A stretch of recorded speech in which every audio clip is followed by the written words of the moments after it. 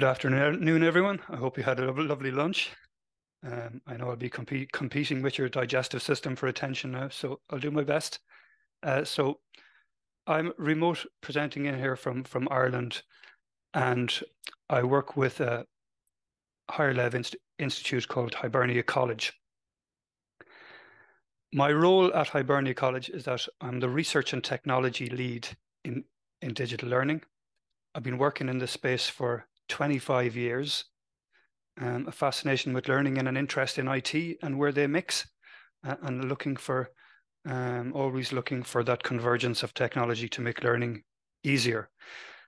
I'm known in my department kind of as the Minister for the Future, which typically means that I'm an educational technologist with a focus on the future.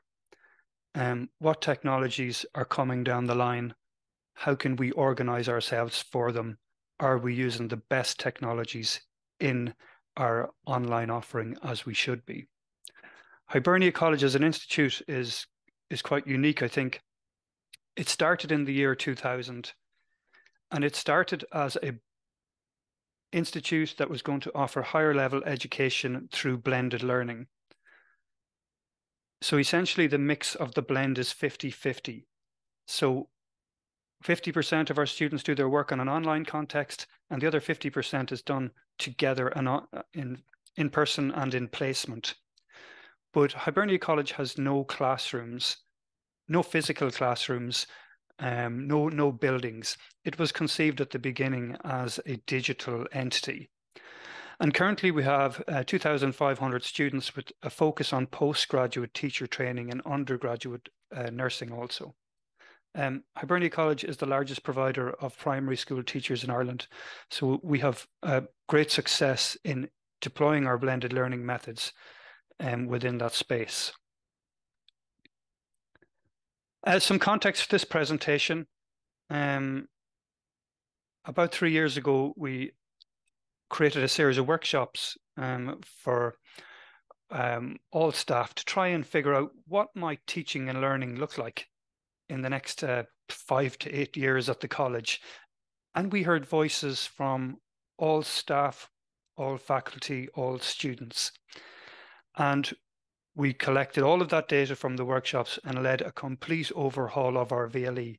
And part of this project is part of that. The first phase of our project focused on students, the most important people in our learning ecosystem. And, you know, we went through an entire UX process with them and redeveloped our learning management system, Moodle, and customized it completely for them at a huge cost, but with great benefit and great effect. After students, then we started looking at the other users of the system, and in particular, adjunct faculty within the college. And we will be moving on to full-time faculty and staff next in our study. So just to give you a place on the timeline where I'm working with. Hibernia College has 500 adjunct faculty working. These are professionals that work during the day, and they come and work with us in the evenings and at weekends to help us deliver our programs. They're contractors, and the biggest groups really would be tutors who support student placement, research supervisors who help guide students to writing dissertations and in correcting them, and then academic tutors. So we have full-time faculty, but we also rely on a lot of adjunct tutors who we have the advantage where we can find experts in their field to come and help us. So really, those three groups are the groups that I focused on this stage of the progress or of the project to find out how can I make our systems better for them. And it's just to emphasize the fact that, as I said, we've no buildings. We don't meet people really in corridors that much to talk about problems. So really the success of our digital infrastructure and of our user experience across all users is vital to the success of teaching, learning and assessment in the college. So why do we have to change anything in the first place? Why can't you just use maybe Moodle and systems like that and just leave them alone?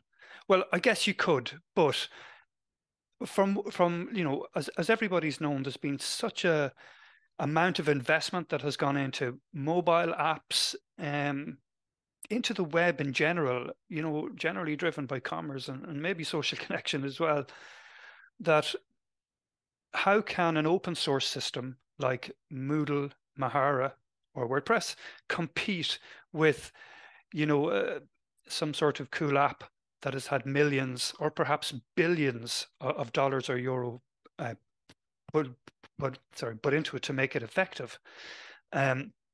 Because if students or staff are used to using these types of apps and websites, then they come to an open source system perhaps and they go, that doesn't look as good. In fact, it looks really old. Why are you using an old system? But technically you're not using an old system. I think that's just part and parcel of some open source systems. By their heritage, how old they are, they just don't have the investment. And sometimes that disconnect can reflect poorly with your students or with your users, because they think, oh, your systems are old compared to the systems I'm used to using. Obviously, WordPress has grabbed this issue, and done a wonderful job with Gutenberg to modernize the old system. So really what I want to do is to try and understand a little bit more about what learning management system that you use in your college, because we use Moodle, but I don't assume everybody uses Moodle. So I'd like to learn a little bit more about whether the problems that we face here are the same problems that you face out there in the wild. So if you have a phone or a laptop, you can scan the QR code on the screen there, or you can just go to wooclap.com and type in that event code. So I'll just give you a minute to do that. And there's just a simple question then that I'll release where you can write in your answer. So you have two options: scan the barcode on the screen, or go to wooclap.com in your browser. You don't need to log in, and type in the event code ZCQQK0. And you only have to do this once, by the way.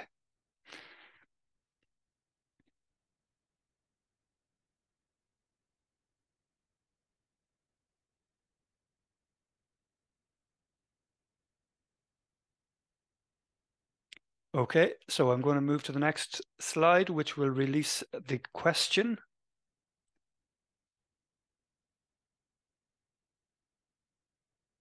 Okay, so if you've logged in there, just type in the systems that you use as your LMS. I'm interested to see. I'm sure they're all big players in there. I can see Moodle is a center conversation, yeah.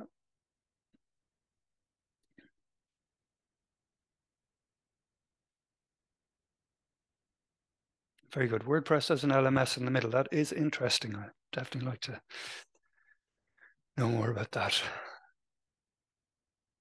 Okay, well, thank you very much for that. That is interesting there to see. Canvas seems to have won the battle in the middle there. Very good. Okay, thank you for that. So I want to talk about the approach that I used to collect requirements from adjunct faculty. And I think the main problem is that you can collect all the requirements that you want, but if you have no way of turning those requirements into a useful website or UI, then what's the point? But I do solve that problem using Gutenberg. By the end, you will understand how I solved that problem. So user-centered design is becoming a very central process to what we do at Hibernia College, because we rely so much on digital infrastructure to interact with all of the users in the college. We also use, I'll talk a little bit about design thinking, just the method about how we approach the design of the system. And once we figure out, how we want to get the requirements, and then just talk about this idea of activity-focused design. And that was really just an approach that became apparent after going through the first two steps as a way to really deliver a solution to make our systems absolutely tuned into the needs of our adjunct faculty. And just put this into context, I'm going to talk about I can't find a definition for user-centered design, but that's okay. I found a definition for human-centered design. And the difference is that user-centered design is a subset of human-centered design, where human-centered design is about designing a solution for all humans. Maybe that's the gear stick in a car, or the shift stick. And then user-centered design is just a subset of that, where you're just looking to build a solution based on the needs of a specific user group. And that might seem obvious, but anybody who's looked in this field, you see user-centered design and human-centered design talked about, and it can get a bit confusing. But hopefully I've clarified that. As a definition, human-centered design is an approach to interactive systems that aims to make the systems usable and useful by focusing on the users, their needs and requirements, and by applying human factors in ergonomics and usability knowledge and techniques, right? That's an ISO definition of it there. But look at what's the key bits here I've highlighted in bold. When you design a system, you definitely want to make it usable and useful. Focusing on the users. I mean, this just addresses the issue that as a designer, I don't want to make the mistake of designing the system I think adjunct faculty needs based on my understanding. I'm going to ask them directly. Because my experience as a developer or educational technologist is not their experience of using our system. So they're two very different things. And, you know, I'm focusing on the users, I'm collecting their needs and requirements, and then I'm using evidence-based usability knowledge and techniques for ergonomics to make their experience as good as possible. Design thinking. It's a 5-stage process. It starts with empathize, and really empathize for me, I don't make it any more complicated than talking to people. Tell me what you do, tell me what problems you have, in a focus group or one-to-one, but it's that interaction. You have to get knowledge from the source to the problem. That helps you define the problems much clearer. Go through a process of ideation. Well, how can we fix this? Is this a problem that can be fixed on our platforms? Can it be fixed another way? Does it require organizational change before we go anywhere? But this 5-stage process is not a linear process. It's back and forth all the time. You prototype, rapid prototype, you go back, you ask, is this what you expect? You know, and further up to testing then with a wider audience in the field. So it's constantly going back to validate itself. Activity-focused design then is something that emerged when we went through the process of design thinking. And, you know, through a user-centered lens, activity-focused design kind of, you know, when you talk to people about systems, sometimes they express frustration, you know, due to things that don't work. And you really have to look through that to find the things that you can fix. You know, so activity-focused design centers on the actions people need or want to take in order to reach a goal. And, you know, that's sitting down, you have to determine the high-level goals that a person needs to achieve. So with adjunct faculty, as I said, they kind of work in the evening and weekends, so they don't have a lot of time. And when they log onto our systems, they have a set number of tasks that they need to do. So really, it's about asking them, look, what are the goals that you need to achieve in order to fulfill your contract with us? And let's break those goals down into the tasks that you need to do on our system to achieve the goals. And at that point, then you can document them and compare them across a group of people that you interview. And you analyze the goals, obviously, to improve outcomes. So the study that I did, I took 5 members from each group of adjunct faculty, 5 placement tutors, 5 research supervisors, 5 academic tutors. Why did I pick 5? It was just a guess, and based on the amount of time I had. But I did feel for me that going above 5 would have had limited returns, because any of the 5 people that I took in the group had very similar complaints within our system. So I guess each system is different. I think getting that number of 5 right, you'll find out yourself whether going above that actually brings any new problems. Usually you get a lot of edge problems once you increase that number that are really difficult to fix. but certainly 5 members can get a lot of common problems that can be tackled. Each member, I did a 30-minute one-to-one Zoom interview with them. The people selected were recommended to me by faculty as people who were good at sharing, who are used to using our systems, or perhaps new people that had expressed frustration in using our systems. So they were recommended to me. There was a wide experience range from experts all the way down to people that had only been using the system for maybe 2 or 3 months. And, you know, it's really interesting. Experts who have been using the system for 10 years say, no, it's fine, everything works. But beginners really show you the problems. But that's because the experts had 10 years to overcome challenges that we pose to them in our through our UIs and through our websites. I talked to each person one-to-one and said, show me the things that you need to do. What tasks do you need to do today when you log on? What are you expecting to do this week? And every time the person talked about, oh, well, I do this on your system, I do that, I said, show me on your screen, do a screen share. And I recorded every single interview and the screen share for detailed analysis. And each one of those 30 minutes was like a valuable source of information. Every comment made by the user was absolutely invaluable in just understanding the problem set.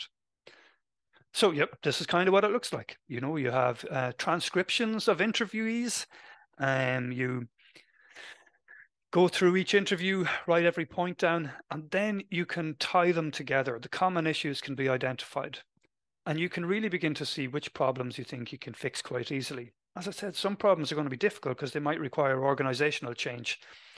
That's a different type of challenge, but you're certainly going to be fixing anything that's like a low-hanging fruit. And it's amazing, in this particular, these studies, all these people had exactly the same problems, whether you were a beginner or whether you were an expert across the board.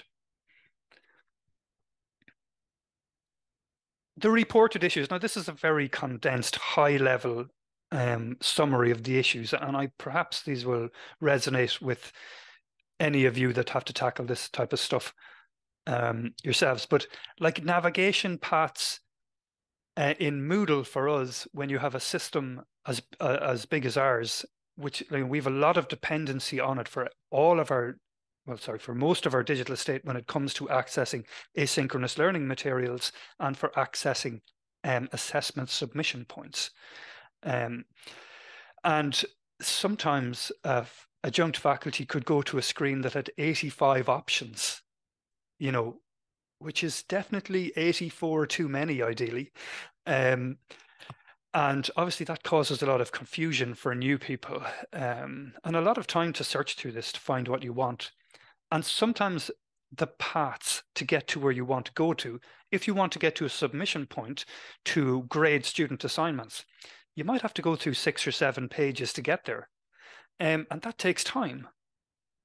Because you have to navigate through these 85 options to get down 7 pages.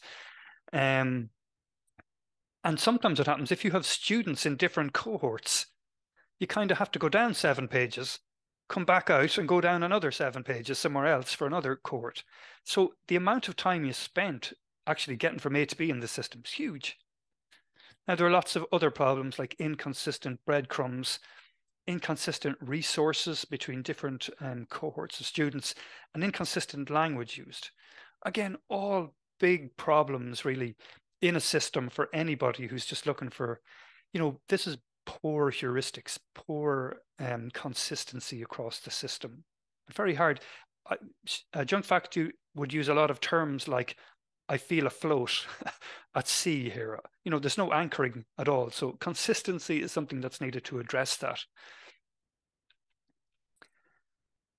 This is our Moodle, okay? So Moodle is straightforward. It's nice and concise. It's straightforward. It shows students their courses, and you can see what you need to do each week, and you can see what your percentage completion is in Moodle. So we spent a lot of money customizing Moodle to be able to do this precisely as we wanted. It cost a lot of money to do, and you know, its reception from students has been very positive. But this is the problem with some LMSs. They're built for students. And maybe you were wondering what that picture is about there. Is it a mistake? But really, when you look at Moodle, if you think in terms of a restaurant, a customer arrives to a restaurant, they're met at the door, you know, by the house waitress or waiter. They bring them to their table. They say, here's your menu and here's your food. It's lovely. But when service people come to the restaurant, that doesn't happen for them. They go in the back door of the restaurant and they're into a busy kitchen and there's boxes and it's chaos.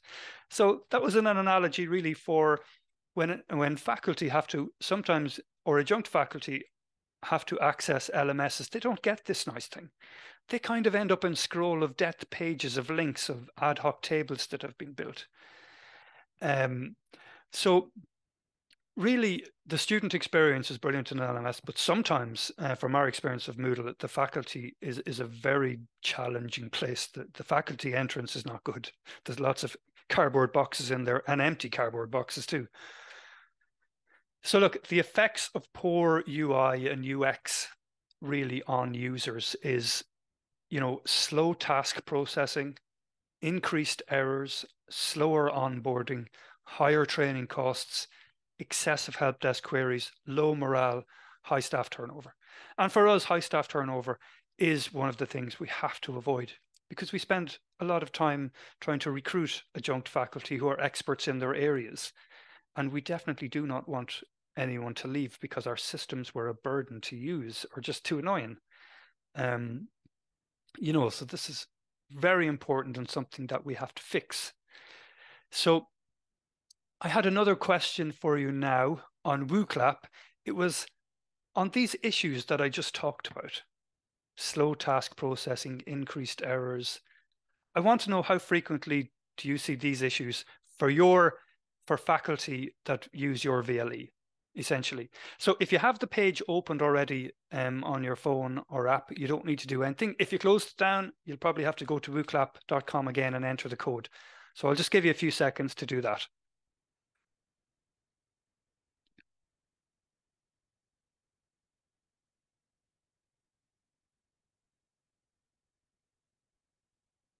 So wooclap.com, and the event code is ZCQQKO.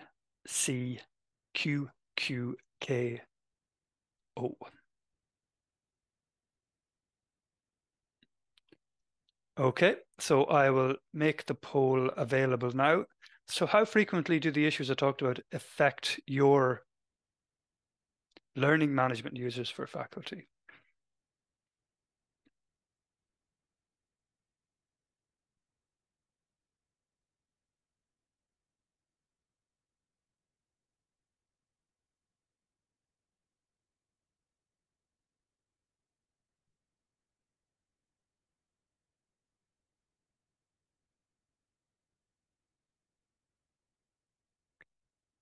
So very good.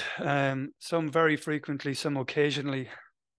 I assume everyone that answered occasionally has asked their adjunct faculty directly and are not just guessing.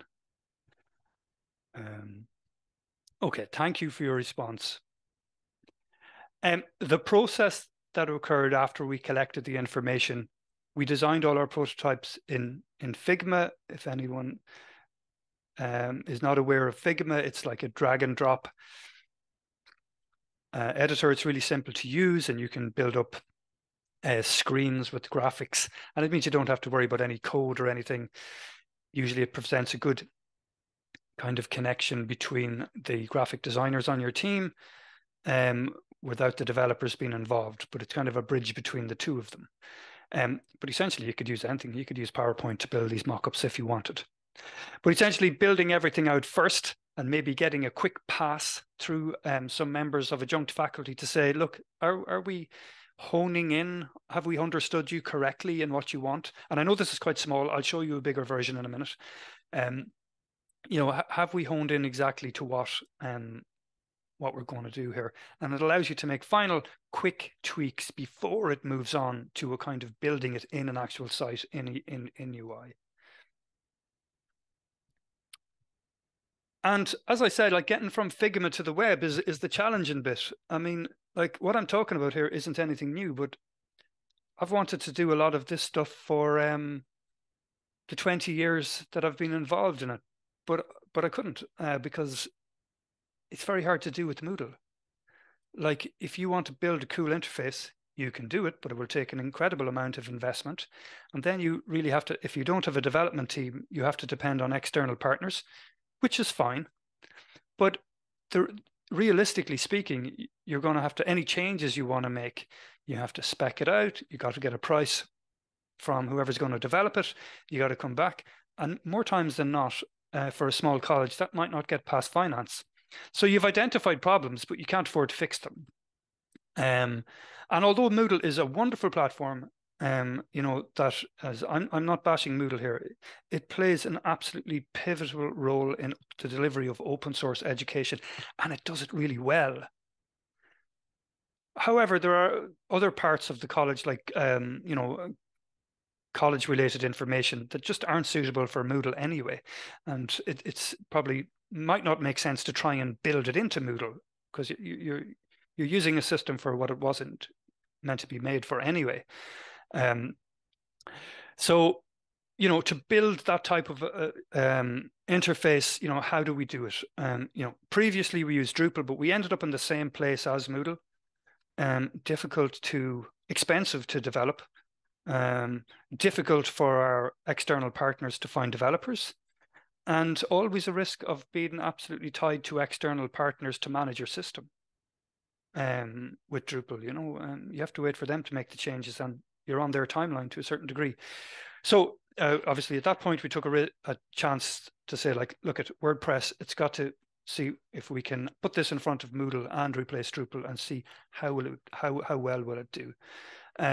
So obviously Gutenberg to the rescue, you know. So between this site that has single sign-on and Gutenberg, you know, instead of spending a couple of months in a cycle of designing an interface and sending it off to be developed and back again, this is like, we can do this in a day now. There's no comparison, you know, whether you're dropping native core Gutenberg elements or any of the private providers.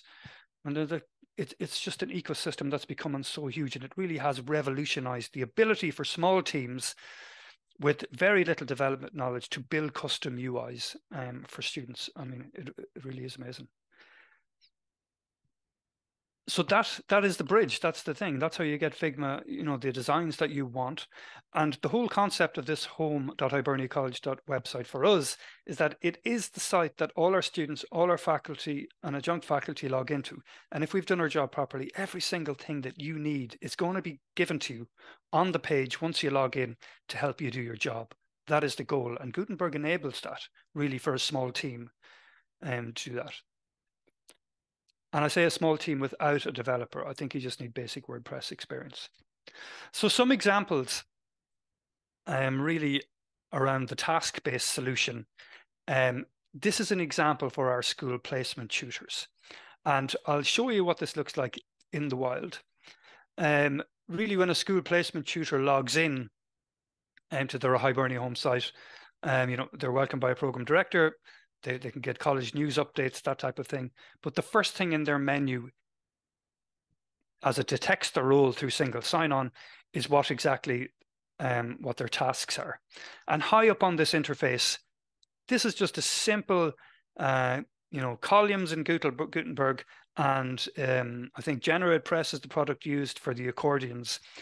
But we've just reflected the tasks that we learned through the UX study. What do you need to do first?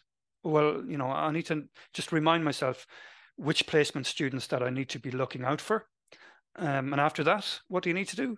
Well, the next thing, when the students are on placement in work practice, I'll need to review their uploads, their reflections, and then I'll need to provide feedback to the students based on those reflections. And then at the end of their placement, I'll need to grade them. So these 4 steps are the 4 tasks that this group need to do. So all we've done here is, for each particular cohort, used an accordion. And when you click a link, it brings you right into the area within the wider VLE where that person needs to do a task. In this case, that link will bring them right to a submission point in Moodle. So this is great. I haven't had to tell this person how to get to the 10 screens in Moodle or in whatever LMS to just upgrade, just to mark their submissions or review their student uploads. So it really is just a very simple thing for our team to come along and just update these links as those resources become available in the LMS, because it literally takes them 5 or 10 minutes. But for a member of adjunct faculty to not use this method and log into Moodle or the LMS and go down that chain of 7 or 8 screens to get where they want, that could take longer. It might take an expert 10 minutes, but it might take a newbie a half an hour. And if there's 200 adjunct faculty in this group, you can see the time that has been wasted looking for stuff. Where a simple system like this of signposting, almost a white glove service for faculty to say, click here, that will bring you right into that place in the VLE where you need to go. No confusion. And there's no training needed, in this particular case, because these groups are infrequent users, you can watch a video explaining what you're probably likely to do, okay?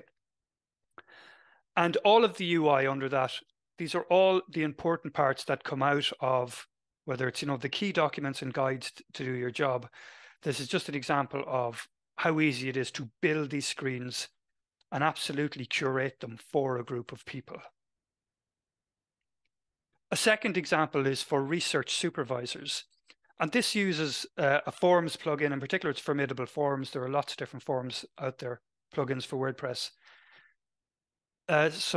Definitely a signal of a system failure is when a group of individual interviewees tell you that their method of knowing which students they have that they're managing are written on a post-it note on their fridge at home.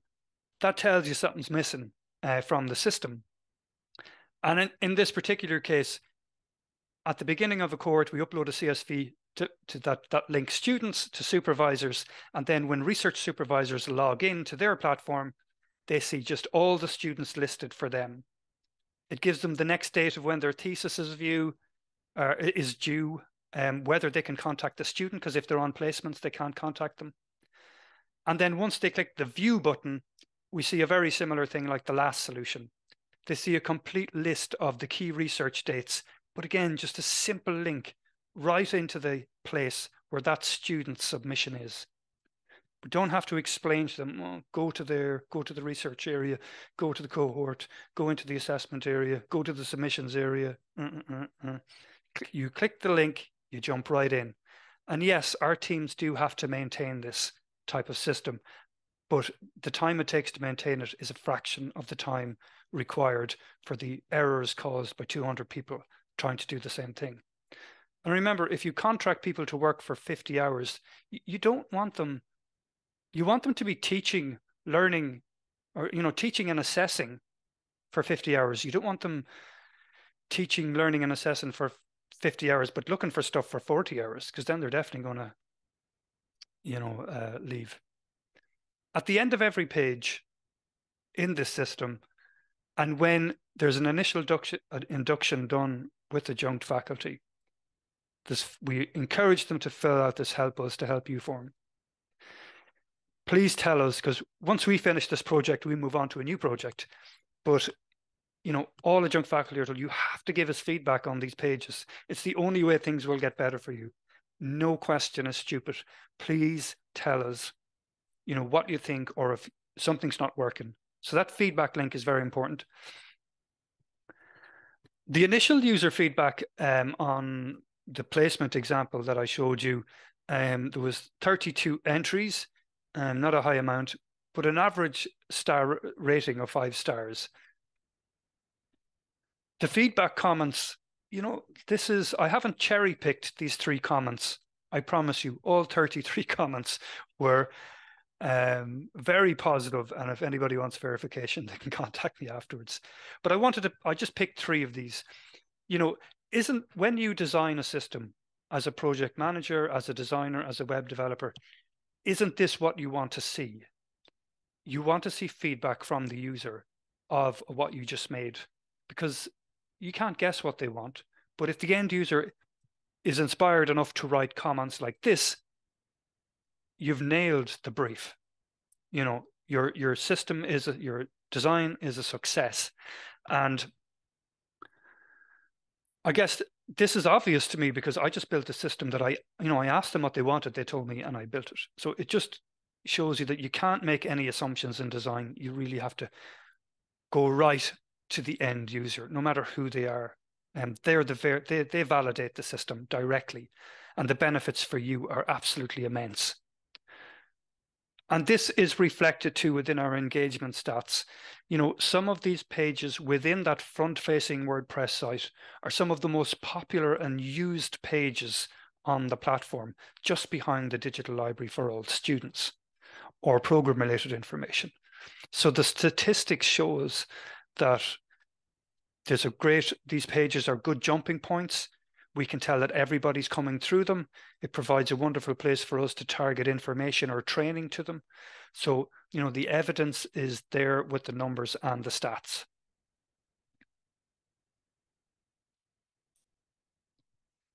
So just to reflect on that then, you know, a user-centered design approach makes systems easier to use because they're focused on the needs of the end users and not the systems team. The benefits of good user experience design and good UI design as a result of that is increased and faster user adoption, fewer errors, accelerated return of investment, a more engaged and satisfied workforce, and lower costs generally in terms of development and training as a result. And really the enabler of turning the research that you get from UX into actual UIs is Gutenberg. I mean, this was pretty challenging to do before Gutenberg came along. You needed a web developer on your team to do it, which we didn't have. So this allows small teams to work with IT to build interfaces quicker than ever before. So one more Woo clap. Hopefully your page is still opened. And the question is maybe you do this already. And if you do, that's brilliant. I salute you. But if you don't, or you think it could be done more, I guess, do you think that your VLE could benefit from the ideas presented here today? So again, go to wooclap.com, and in your event code is ZCQQKO,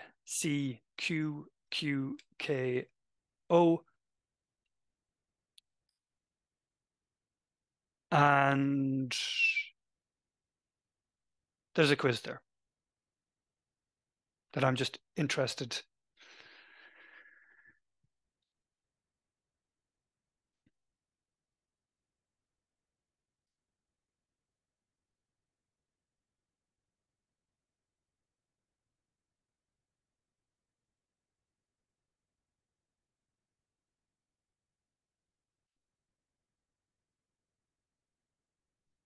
Okay, so a good mix of one or two. Very good, and no one has selected 3, so everybody feels this is something that they can do, and that is excellent. There are no special skills required. A lot of it, I think, is really common sense.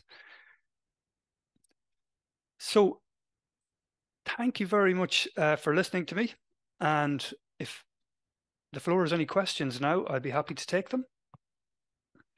Hi, great presentation. Quick question.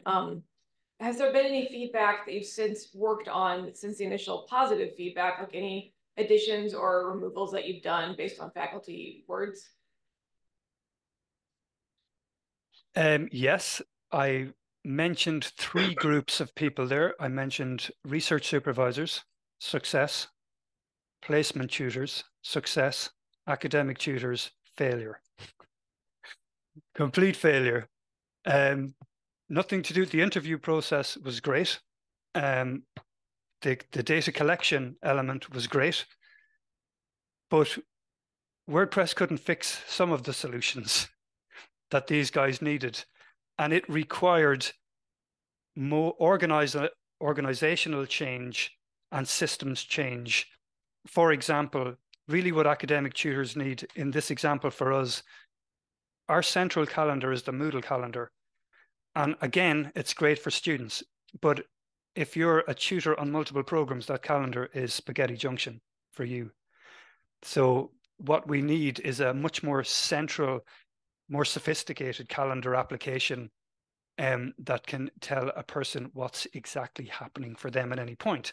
But until we have a feed like that, then it won't be appearing in WordPress. It won't be appearing anywhere. So yes, there is an ongoing review with academic tutors now to go in and completely weed out anything that's just not successful in their area and approach this again with a fresh lens and some fresh vigor.